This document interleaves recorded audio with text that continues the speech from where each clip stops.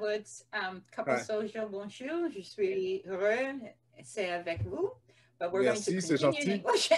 English. Merci beaucoup. One of the things I like about Lupin is he's a thief, but he's a gentleman. He has a code. He's not someone who just wants to hurt people to hurt people. He wants to hurt people that deserve to be hurt. And it's also very, it's done intelligently.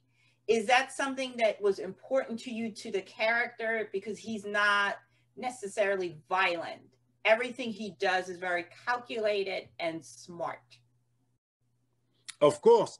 That's why it's, like I said, it's the perfect character for me, because you can have like sort of actions, you know, on the movie, but it's always been something that calculated, and when you can see technically all the fights we have, it always something is moving, you know. He's using, you know, like, because I'm always referring to the books, because I was really a huge fan of Lupin as a kid. So Lupin, he was using the Aikido. Aikido is using, you know, your opponent force and to move forward. So when you see technically what he does, you know, on fights, it's what he does. You know, it's always moving forward, and we wanted to show watched by families. So we don't want to be violent. We don't want to curse. You know, we want like a family show, and we wanted Lupin being an example, even if he's a thief.